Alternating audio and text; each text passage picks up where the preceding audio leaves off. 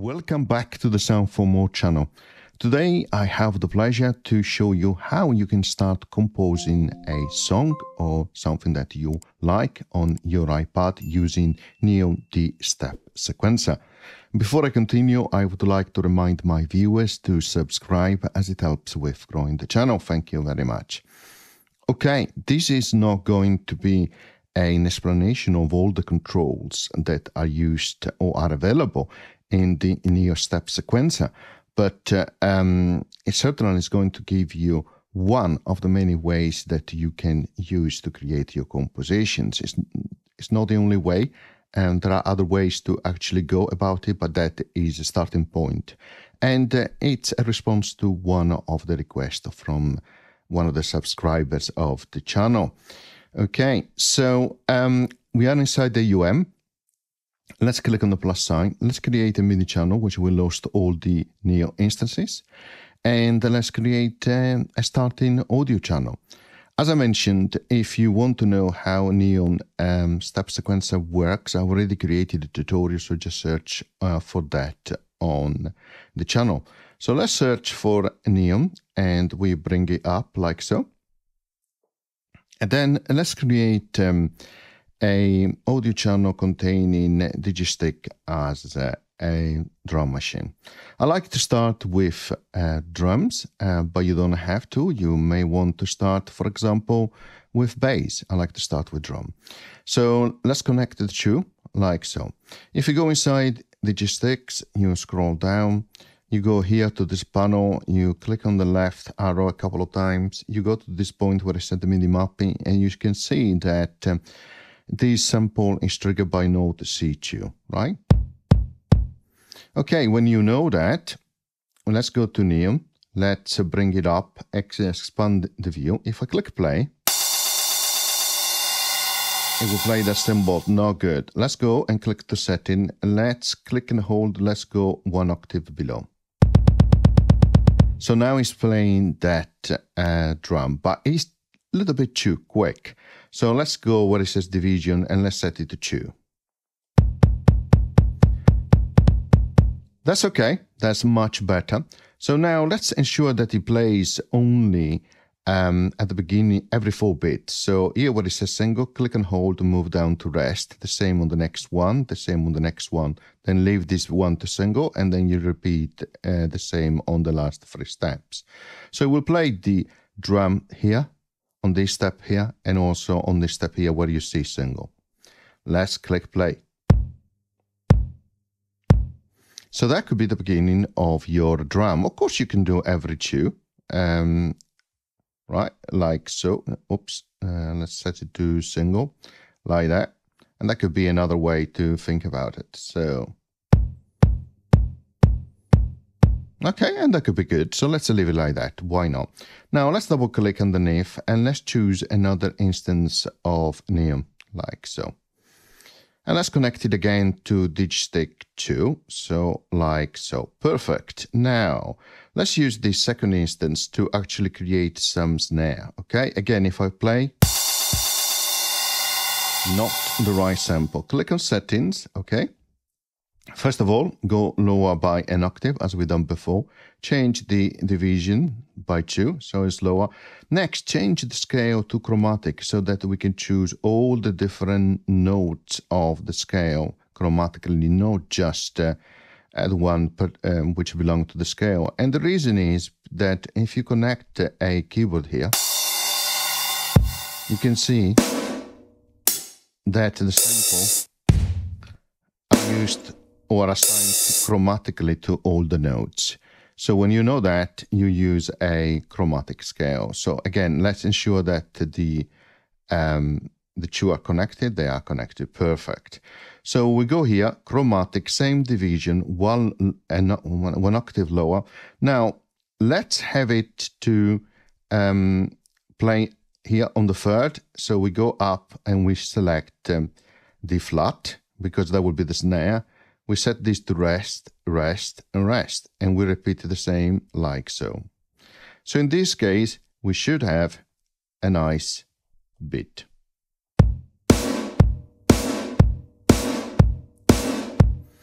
So hopefully it's starting to make sense in terms of how we are going to create, well, first of all, a drum pattern, but then we continue to actually add bass, etc., etc. So let's create another instance of Neo, like so. Perfect. Let's connect it again to Digistick, the third instance. Here we go with Neo. Okay, same process. We don't like that. So chromatic scale. Oops. Oh, here we go. There you are. 1 octave lower. Subdivision, we go to 2. And let's find the right note.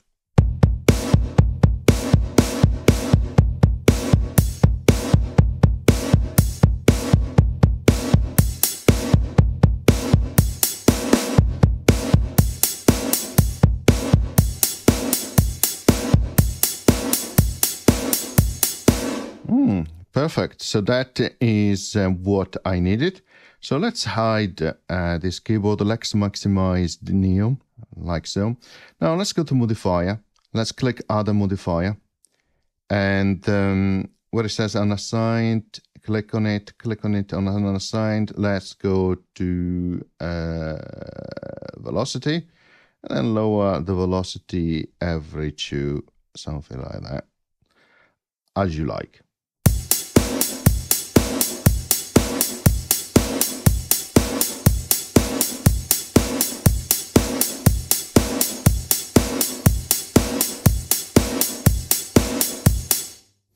Now let's change the division here to 2 as well.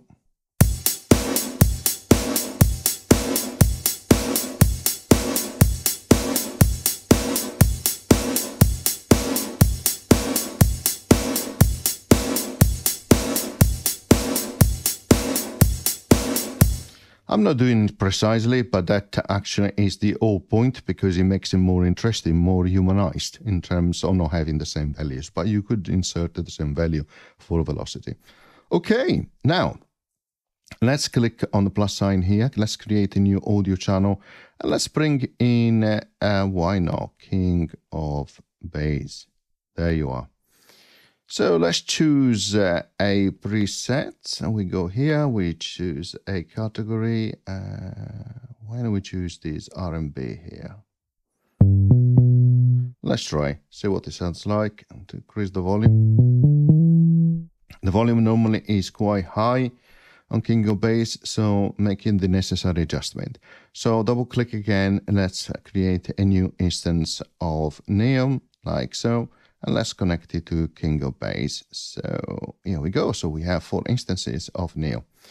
Now, so let's bring this up. Let's go to Setting. Let's lower it by least 1 octave. Let's change the scale to minor, and the division again, divide those by 2. Let's click play. Yeah, sounds the right octave. Okay, perfect. Now let's go to Modifier. Let's add a modifier. Let's click on Unassigned, and let's click on Type Unassigned, and let's go to Transpose. Okay, now where it says let's transpose up, so let's click play.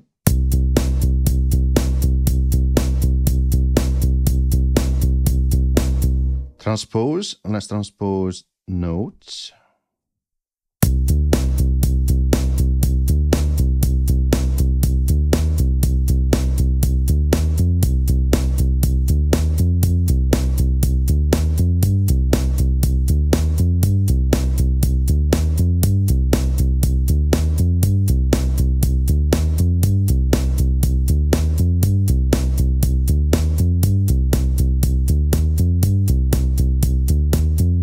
So I decreased a little bit that snare volume, that sample, because it's too high. You can see it was peaking.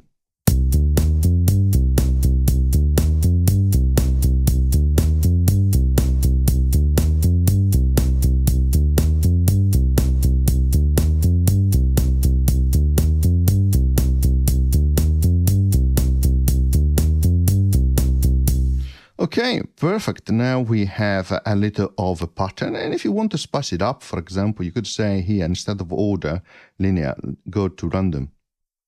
Say what it sounds like, it will be random.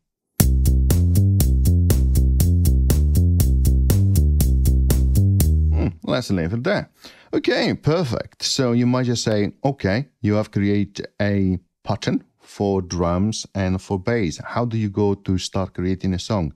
Well, this is where we start to use now the sequencer, the different states. Okay, so we have a state here. For simplicity, let's create 4 of them. Okay, click and drag here to copy, click and drag to copy, click and drag to copy. Now click and drag this one up like so. We have the first state, then B, then C, and then D, and it will be played sequentially. Okay, so for this first one, which is a kick drum, we leave it like that. Oops, we need to activate this. Click and hold, and we go to on and click play. Okay, perfect. Now we want the snare to start on the second state. We click on the states here. We copy it like so. So for 4 different states, we go to the first one, click and drag like so, and we repeat the process. So we have the 4 state one after the other. We set the sequencer to on. We go to the first state here, right? And we set it all to rest, so that we don't have that snare, but for the second it will start to play. So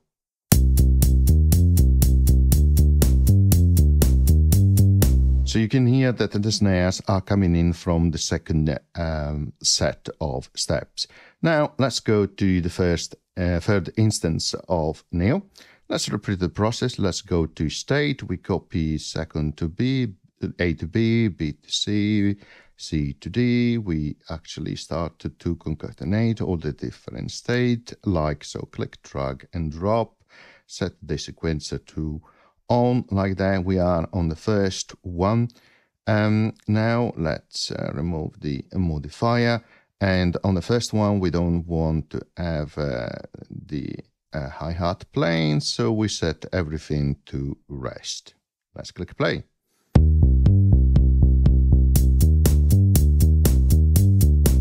Perfect. Now let's continue like so. We want to go to the bass, and why not? Let's remove this modifier. Let's go to state. We copy again. You don't have to do 4 different states. You can do 2. It will be enough for this example, but just to give you an idea of how you would go about creating your song, your composition. We go to state A and we set it all to rest, so we don't have any sounds being played. Of course, I could have used the reset count instead of just to modify every single step. It doesn't really matter. Click and copy again to B, so the first 2 are actually the same. There is no playing. Oh, I could have dragged state A here, okay, as a second state to be played. Click here to on. Let's go back at the beginning. Click play.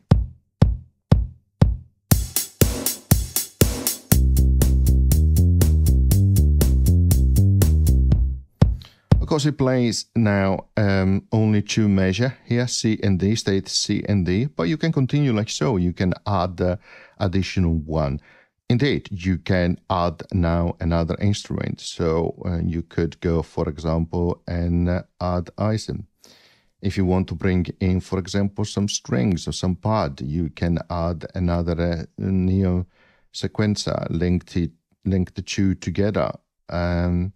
Like so. Let's listen. Yeah, that's fine. We can try with that one, and then you can start to have fun again. And yeah, and let's set these to minor. Let's set these the division. Perhaps instead of 2, we go to 8, or even slower, you can go to 16, 32. Really depends what you are trying to do and what you prefer to do, right?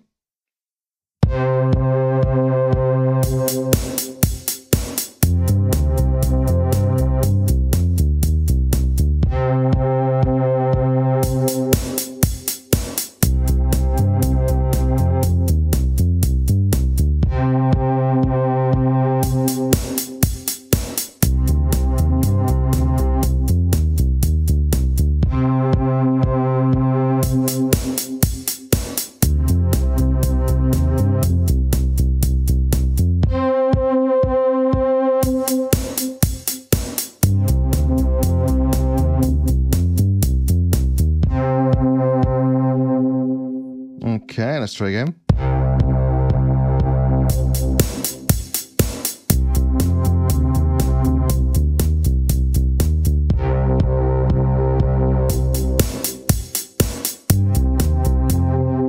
Again, it's just an example, and again, now you will start with state and you will start to create the different state for that particular path sound, and you decide when that will kick in.